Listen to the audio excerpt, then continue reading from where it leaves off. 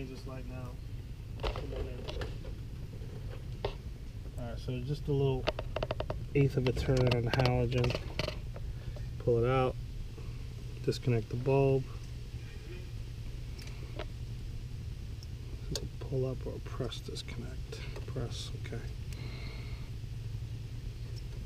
Oh, can't get this done with the bulb touching it.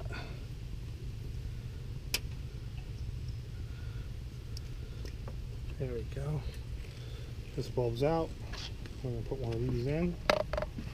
This guy's got a lot more additional hardware. Yeah. Heat sink. I guess this is a ballast.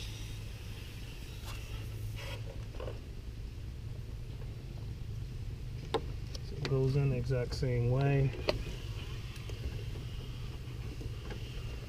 Fraction of a turn. You're supposed to expand this heat sink, at least some, so that the heat that's pulled in by one of the coils isn't absorbed by another one. Otherwise it defeats the purpose of having a heat sink.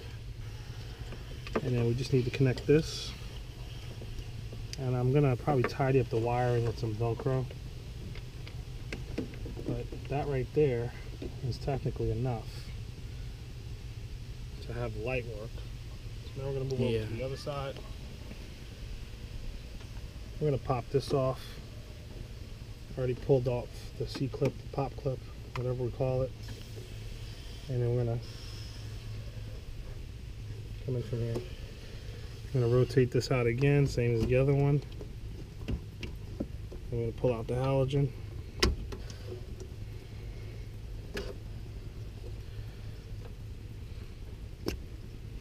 Press and pull it out. So this halogen's out.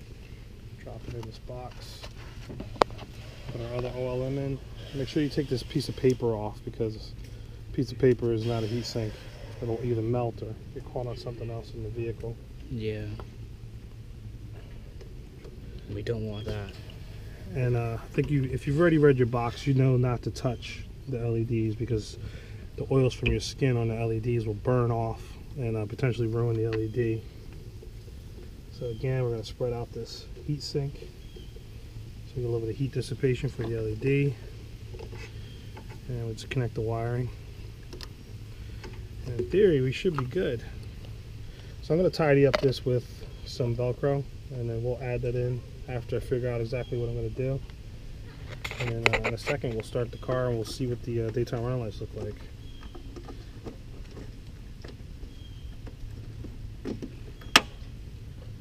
Alright, let's get everything out of the engine bay. We don't want anything falling in.